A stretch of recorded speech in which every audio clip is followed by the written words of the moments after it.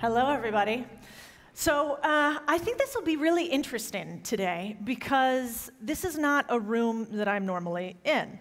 I called this blue collar in the network state because I have this idea in my head of if we are going to achieve this thing, which is a decentralized world, this network state idea, I think we need dirty fingernails and calloused hands just as much as we need big, huge brains. And that's kind of what I'm going to talk about today. I think when I was first thinking about this talk, a lot of people here might think you don't need blue collar to have decentralization. And then your next thought might be wondering why someone like me, who's mostly known for laundromats and car washes, and investing in boring businesses that are mostly run by 65-year-olds or plus who really think crypto is a Dan Brown book, or maybe think that this has to do with air conditioning.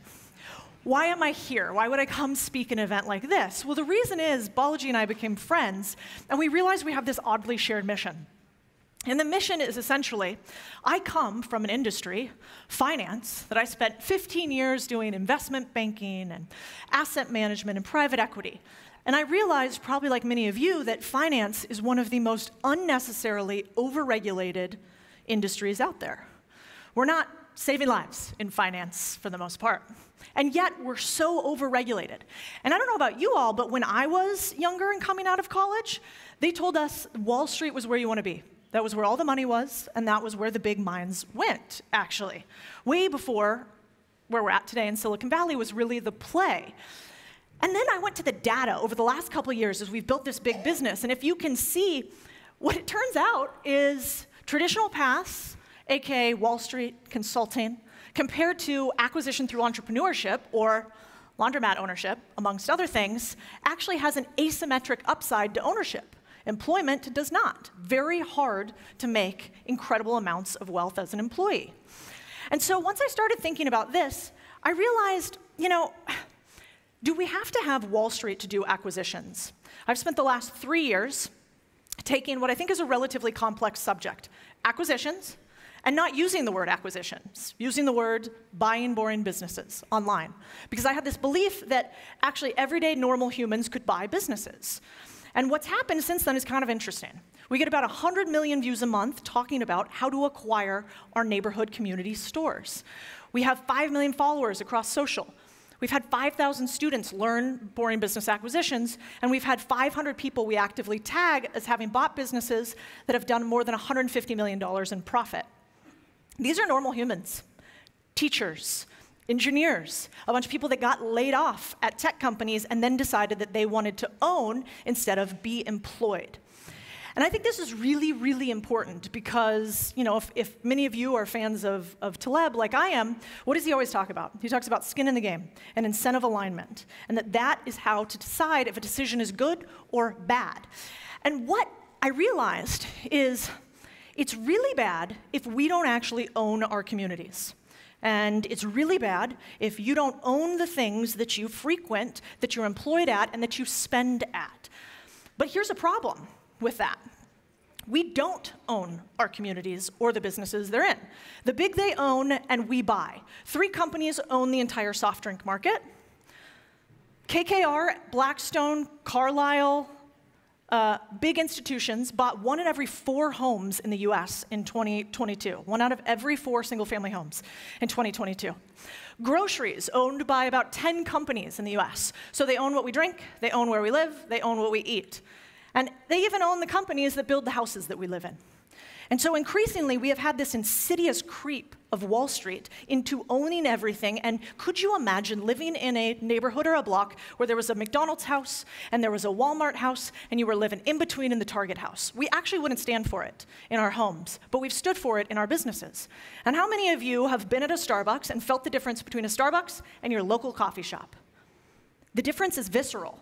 And that's because 1, you might know the owner. They might even remember your order. And the other, they don't fucking care, and the CEO has never stepped in the store. Now, I am a capitalist to the max. I do believe that. But I think that there is a difference between making things not simplified so that the many can own as opposed to helping other people get rich alongside us. I had a private equity CEO that I worked for a number of years who I thought very highly of. And he told me something that I've never forgotten. It's probably why I'm public on the internet now, which is he said, do you know what we do in private equity, Codie? And I was like, well, we buy businesses, we lever them, we sell them. And he's like, we get rich quietly. We get rich quietly. And that just never sat that well with me because I think we've seen the second and third order effects of a very small amount of people having all the wealth, and it's not good for anybody. And yet, that's what's happening. 1 out of every 3 transactions in the US in M&A was done by private equity firms. The big guys keep getting bigger, and the little guys hurt. And because of that, our world looks like logos and not faces. And it's actually worse than this. If you were to follow the puppet strings up, you would see that these companies, by and large, are held by a few holding companies and a few private equity funds. This is what I stand against and what I think we've started to normalize. Now, what happens when you normalize things, when you simplify things? Do people love that? No. They want it to be complex because then we sound sophisticated and intelligent. But complex doesn't help people understand. So today, I have no big theorems or mathematical predictions. You guys all have very strong, brilliant minds in here having a vision of the future. All I have instead is maybe a thought. And the thought is this, that what if the people that are most open to your ideas today, that actually are most aligned with them, are being left behind a little bit? And so I thought I'd play a game. And the game was basically this. Most small business owners across the world, Europe, the US, even Japan, are a baby boomer generation. What's interesting about this generation is they own most of the businesses, but they're having less children, at least in developed nations, than they are before. And their children, they want to be on YouTube or TikTok. They don't want to run a laundromat. And so increasingly, these businesses have nowhere to transition to. If anybody's been following what's happening in Japan, Japan believes that they might have the worst economic crisis that they've had in decades because of one thing: businesses closing and the next generation not wanting to own them. Imagine that for a second. There's actually so many businesses that will close that it will impact their local communities. So I said, let's play a game. This is my small business owning parents. Say hi to Stan and Lori, everybody. And they are your prototypical 65-year-old who plays on Main Street. And I had them do something that's probably not going to surprise you guys that much, but I had them go through Balaji's account and every Twitter account that had buzzwords related to network state. And I said, just do me one thing. Just write down all the words you don't understand. And they said, motherfuck, there's a lot. And then I kind of, got off my high horse and was like, I don't know half of these. There is a whole different language that you guys have. There is slang. There is terminology. There is physics language in there. There is, making fun of a different type of human inside there. But guess what there's also not? Look at how many vowels are in most of those words. And here's the problem with that. I had my mom look at, does everybody know this guy?